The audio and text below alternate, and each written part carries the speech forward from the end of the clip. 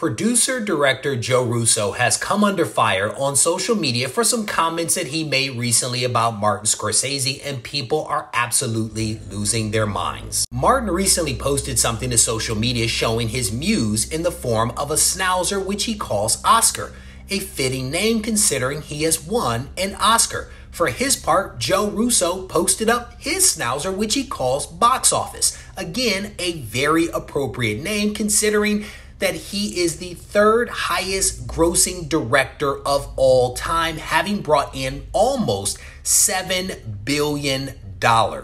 People might be mad because Martin didn't make the top 5, 10, 15, 20, 30. I think he's like in the 60th spot.